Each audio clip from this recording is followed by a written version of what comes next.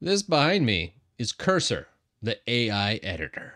And really all it is VS Code with GPT built in. And you can just download it for free. I'll put a link down below. You can click on or just go to Cursor. I think it's cursor.sh is the website to download it. But yeah, it's pretty cool program because it keeps you from having to open up a browser tab and VS Code. Honestly, it accomplishes the same thing, just a little bit faster. So let's jump on the actual desktop, go over it. I'm not just going to do programming either. We're going to actually grab some markdown files, and I'm going to show you kind of some unique use cases here. Also, I don't think of AI as, hey, I want you to just write this program for me, go do it.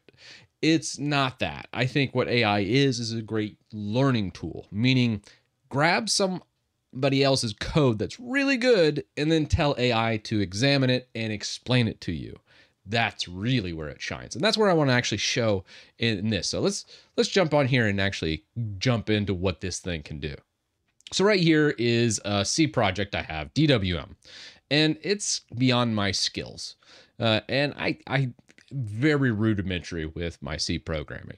So a lot of times I'm like, I don't know what any of this does. So let's say create mon. What's all this do?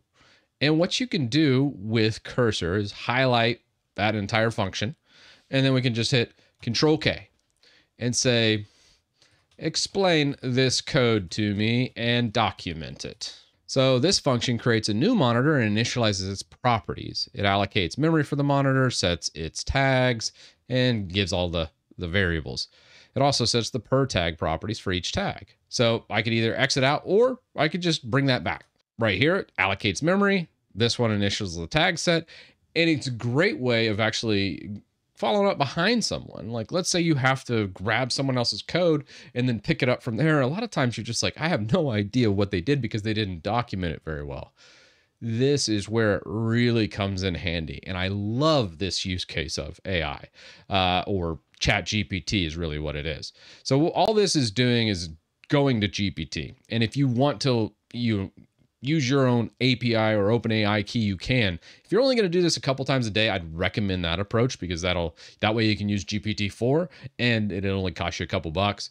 If you want to just use GPT-3, you can, and you don't necessarily have to go this route. You can also go Ctrl+L instead of K, and this is more of a general one. And you can select the different model here. You can go 3.5, use it all day long, or 4, and use it that way too. So that's kind of the neat use case for here. But let's actually move on from C programming because there's a lot to actually look at beyond just the programming aspect of it. I love just explaining it as I learn languages and other programming. This is what I use it all the time for.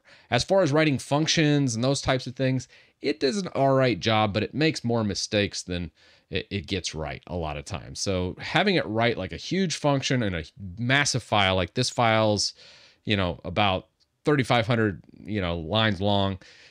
To do something like this and really utilize this type of program, I would break this out into a whole bunch of different files and shrink the size. That way it could analyze it a lot better.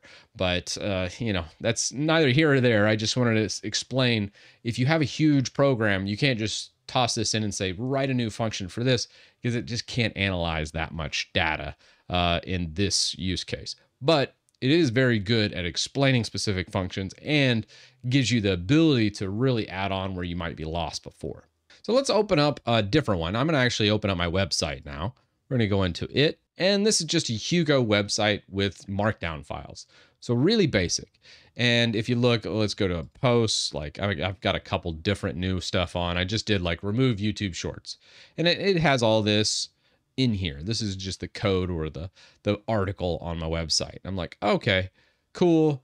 But what else can I do with this? I'm going to actually create something new. Let's come back to the root of my website here. We're going to open up a new terminal. And I'm just going to go Hugo, new posts. And we're going to create cursor sh. We'll just say cursor editor .markdown. This creates a new file. Now this is kind of where I want to generate a whole bunch of text. So we'll just do Ctrl+K, write an article on cursor editor from, and then I'm going to feed it a website. So let's actually come on over to here and pull up cursor.sh. And this is the AI code first editor. So I'm going to go here. So this is pretty hilarious. Didn't actually do this prompt before the video, but it actually created and thinks that this whole editor edits and creates and customizes mouse cursors. That's hilarious. So this is the funny part about some stuff, but the cool thing here is we can actually limit the code down. We're going to actually reject that. We're going to go Control backspace. So to fix this problem with it, we're going to just hit the @ symbol, come down to docs, and I already created this doc, but you can add a new doc, and then you just put in like the website that you want it to call. It'll go fetch that website and kind of reassociate its next example based on the document you're about to give it.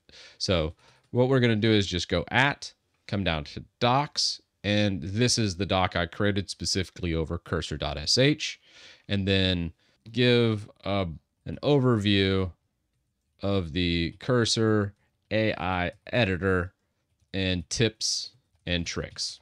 So now that it's done, we're going to just hit Control Enter to accept.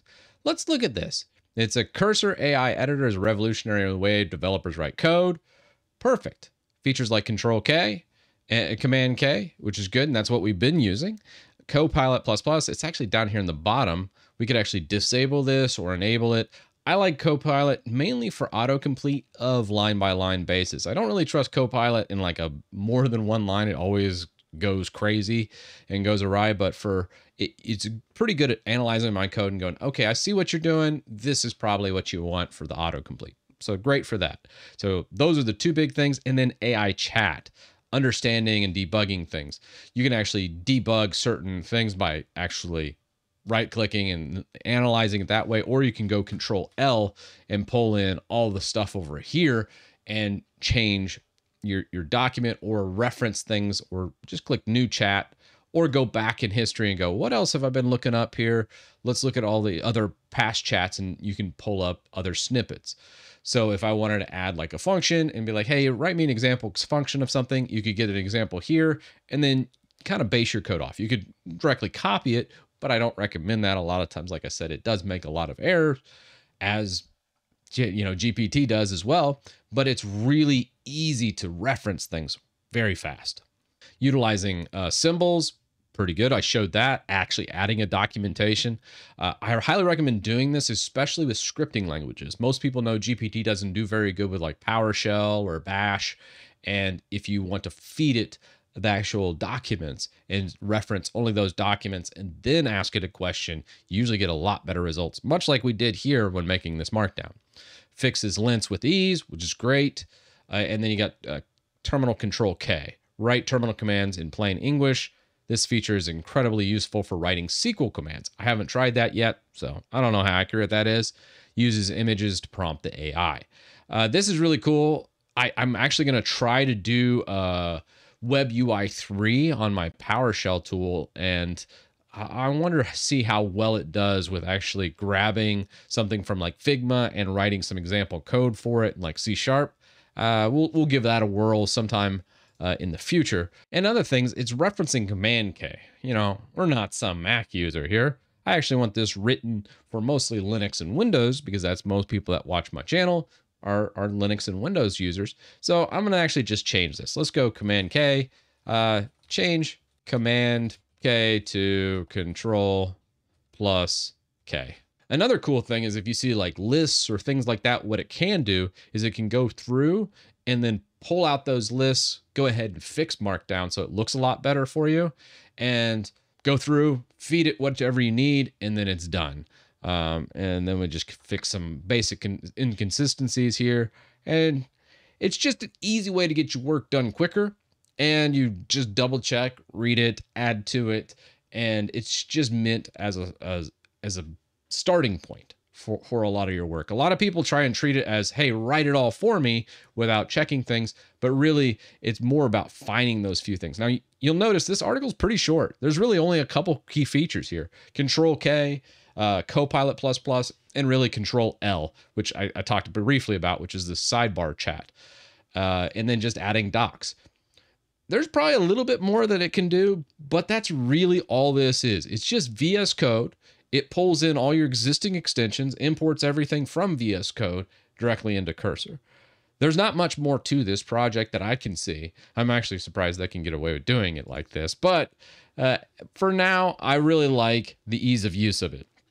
Having said that, I think there's going to be an extension in VS Code soon that does all this, and I probably would transition off of Cursor back to VS Code. However, right now, I can't find anything that has as clean of a workflow than Cursor SH. So for now, I'm going to use it, but in the future, I have a feeling a lot of this is going to be baked into VS Code, or someone will make it to where it can do all the same stuff. Having said that, I think this is a good starting point. Now, let's take a look at this article real fast. I'm just going to go Hugo server FD, and we're going to take a peek and see how well this does. Let's go localhost and Cursor editor. Let's zoom that down. This is what it made. Pretty good. I still need to go over with a fine-tooth comb before I publish something like this, but I'm going to put this along with it so you can actually reference it. I don't think this is necessarily a great article, but it's such a simplistic way to use Cursor. Really, remember the Ctrl+K, remember Ctrl+L, and then just understanding Copilot and AI chat are the really big things here. And then adding specific documents with the @ symbol was also a huge leap forward for me. So those are the big things. I still need to try out Ctrl+K in the terminal, specifically for like SQL commands, but also, like vision and prompting from an image using web UI development. Taking a Figma drawing and then making code out of that. That's also something else I want to try out of this product. But for today, I want to leave you with that. Go explore it. Let me know in the comments what you think, or if you found that VS Code extension that feels like that this should be, let me know about that as well. Anyways, hope you enjoy, and I'll see you in the next one.